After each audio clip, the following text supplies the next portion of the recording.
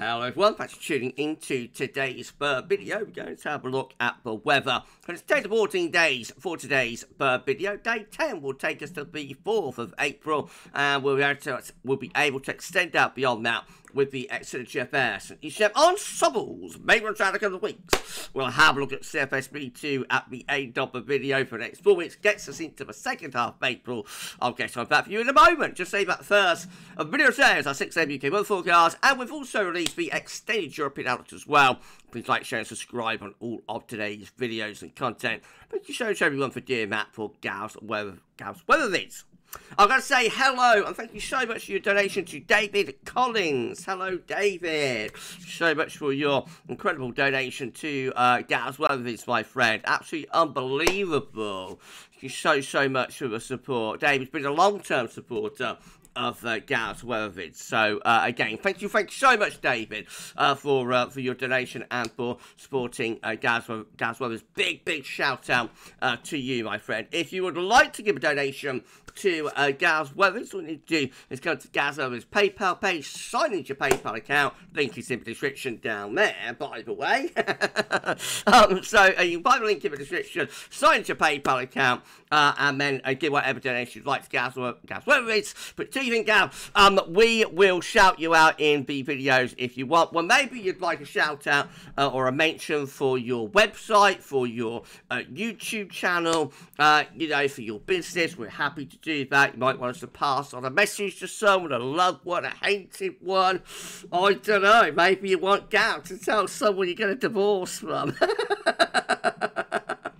I could give it a go. I don't know. No, we like positivity, though, really, on the channel. But, you know, whatever message you want, if you want me to pass on a message to somebody, I can do that as well. We have had that occasionally on the channel, actually. So, you know, whatever sort of shout out you want, then just let me know. But, Matt, thank you so much. Amazing. Thank you so much, everyone, for all of the support. It's helping to pay for the channel and, you know, helping to be able to do content. So, thank you so much, everyone. A special thank you to David. Lovely David Collins. Thank you so much, my friend.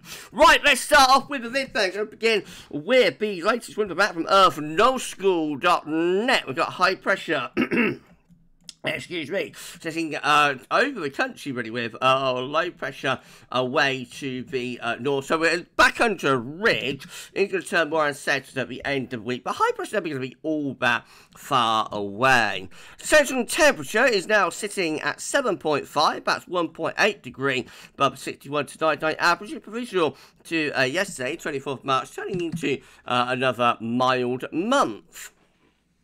These are the GFS upper air temperature and precipitation ensembles for the next couple of weeks. We're looking at London today. The red line is the 30-year upper air temperature average for London. We're starting off above average at the moment. We're going to get a drop in the upper air temperatures towards the weekend, and then they'll lift up again into next week, actually. So end of March, beginning of April, looking relatively mildish there within the GFS. Other models are disagreeing with that, so uncertainty goes on through the first week to 10 days of April. More about that shortly. And yeah, very extended range for the first week into the second week of April. Then we do see a lot of scatter coming through. Precipitation wise, well, we've got a lot of dry weather over the next week, 10 days or so, and even beyond that, although there are some precipitation supplies, not that many. So this dry spring of 2025 continues. Temperature anomalies next 5 days are above average to the 30th of March. 6-10-day temperature anomalies also slightly above average, and the 10 to 14 day temperature anomaly is a little bit above average, especially so in the north. Precipitation anomalies for the next 7 days up to the 1st of April are coming out drier than normal, and the 8 to 14 day precipitation anomalies also drier than average. So mild and dry, basically. Not especially exciting, but let's start going through the chart. That's all GFS, though. GFS. Not other models are disagreeing with that, so let's start going through the chart data. We saw latest UK Met Euro run is looking for midnight on Friday. The low pressure will bring a band of rain, actually, southwards and eastwards across the country. Then we're into those cooler, showery west-northwesterly winds through the weekend. Looking quite wet and windy up in the north, mostly dry down in the south. Early part of next week, you get a ridge building to the southwest, low pressure out to the northwest. That brings more wet weather into the north and west, but south of the east should be most dry. It's a pretty changeable pattern that we're in there, but always close to higher pressure down in the south. So actually, it's the south and southeast mostly dry, but I think the north and west will be quite a lot more unsettled, if that's right. Well, this is how the icon model is looking. Again, we're bringing a weather system through the country on Friday, some showery rain. Then we go cooler and with showers into the weekend. Early next week, start to raise pressure to the south. That builds northwards much more strongly than the UK Met is shown through the early part of next week. So, whereas like the UK Met actually looks quite unsettled, particularly so to the north and the west next Tuesday, icon looks completely anti-cyclonic, and high pressure looks like it's trying to get to Scandinavia as well. So that's a significant difference between the UK Met and icon. Very uncertain what's going on next week. Right, well, let's add the KMA to the mix, see how that one's looking in all of this model mayhem. Again, rather showery conditions through the early part of the weekend, and then on into next week. Well, high pressure to south, low pressure is away to north. High pressure building quite strongly with the KMA as well. So, excuse me, KMA much more towards high pressure. By the 6th of April, as far as we get to with it, we eventually find a big Scandinavian high setting up. Looks like we're going to have a go at trying to pull some colder air in from the east. So the cold air is a long way east. It's like over the Baltic Sea states and into Western Russia. So we need to wait a few more days actually beyond that for it to properly cold. But anyway, the KMA much more towards high pressure next week. Right, let's move on to the GFS, which we know is looking pretty mild, but let's see how that happens. So weather system coming southeast on Friday, bringing wet weather in with it into the weekend. High pressure south, low pressure to the north. Then high pressure builds strongly through the early part of next week. High pressure then goes to Scandinavia by the middle of next week. We're about to try and pull in some cold easterly winds, but then the high pressure slips back down across the country.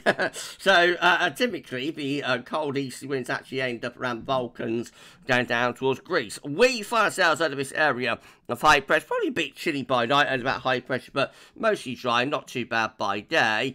Eventually we pull the heights out into the Atlantic and start setting up a cooler or a colder northwesterly flow. So going cooler and more unsettled into the second week of April. That's a very long way off though. GFS 6Z by comparison brings that weather system southeastwards on Friday. Beyond that, find high pressure building quite strong. So the UK Met looks isolated actually. Going through this, it looks like most of these models are much more towards high pressure through the early part of next week compared to the UK Met. So GFS 6Z gets that high pressure to Scandinavia, brings in a not especially cold easterly wind. Then the high pressure goes into retrograde, pulling out into the Atlantic. Looks like we're about to drop in a northerly wind, but another low comes racing in the very extended range. So by the 10th of April, we're actually looking cool, wet and windy there. Is that yet another option within the GFS 6Z.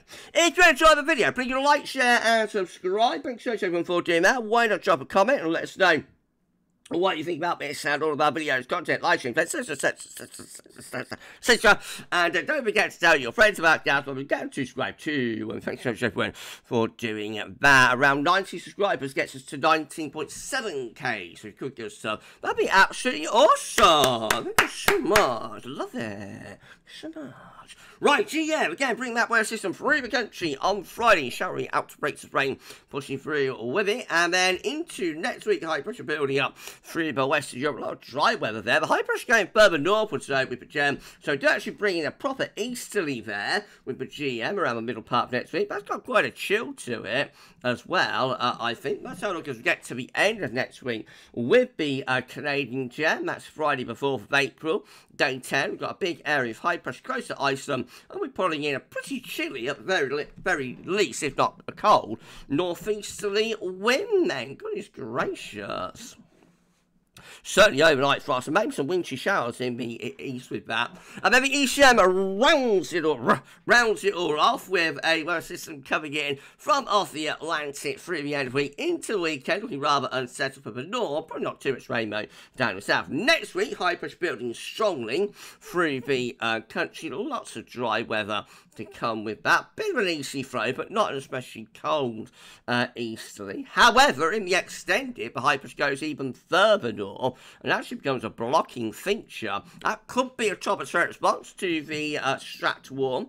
So eventually we start bringing some quite cold air really for the time of year from the east and from the northeast. Again, we've got a proper block there around Iceland. We're bringing the wind from quite a long way east and north of east as well, with the origins of the air. Like the origins of the air, it's actually up here and then flooding through Europe on those east to northeasterly winds. So the upper air temperatures are indeed looking cold there across most parts of northern and also western Europe with that. And, you know, for the time of year, it's all comparative, so it's not as cold as if that's the 8th of January or the 8th of December or even the 8th of February. It's the 8th of April, so not as cold as that, but nevertheless, again, for an east-northeasterly flow in April, that is pretty cold, and that's how we end up with the ECM midnight run as well. Once more, we're bringing those proper east-northeasterly winds, so looking cold and maybe quite wintry, to be honest, certainly from a frost perspective. And I wouldn't rule out chance of wintry showers into eastern areas on those northeasterly winds. So a cold and for spring, rather wintry ECM midnight run there in the extended. This is the precipitation forecast based on that ECM run up to day 10 from Meteo.com. So wet weather coming southeastwards at the end of the week. Then we're into showery this through weekend. Most of rain in the north. Next week looking mostly dry. Few wintry showers there starting to push into the southeast by the 2nd of April. But really interesting stuff in terms of those colder east northeast winds actually beyond day 10, which unfortunately we can't show you on those maps. Never mind. Right, these are the on the table within the ECM ensembles. Now, what's happening here? There we go. These are the on the table within the ECM ensembles today for day 10 from the Icelandic Met Office. Gets us to the 4th of April. 17 members of the ECM ensembles with high pressure between Iceland and Norway. Winds coming in from the east. We've got 16, including the control of the operation run. High pressure a little bit further southwards, but we know still bringing in quite a chilly or a cold east-northeast wind. We've got 11 with high pressure blocking between Iceland and Norway, bridging down the West Europe. That'll be mostly dry, but not too bad by day, but chilly by night. And they've got 7 milder with high pressure to the south and the east, low pressure out to the northwest. The winds are coming up from the southwest. So it looks like the ECM ensembles have shifted more towards a blocked and colder direction for the beginning of April there. In 2 weeks' time, these are the options that we've got. It gets us to the 9th of April. 35 members of the ECM ensemble, still with high pressure, bringing a lot of dry weather, could be a little bit chilly, and 16, clean control and the operation run, taking the high pressure more towards Greenland and Iceland, dropping a trough in Scandinavia, and that keeps that cold north to northeasterly flow going. So the ECM operation running pretty well supported at day 10, but its idea of turning increasingly cold at 2 weeks out is a little bit unsupported by its ensemble. So that option, hardly surprised me because it does look quite extreme for April, to be honest. That option with all of that cold air coming in from the east and the northeast is a bit of an outlier synoptically within the ECM ensembles.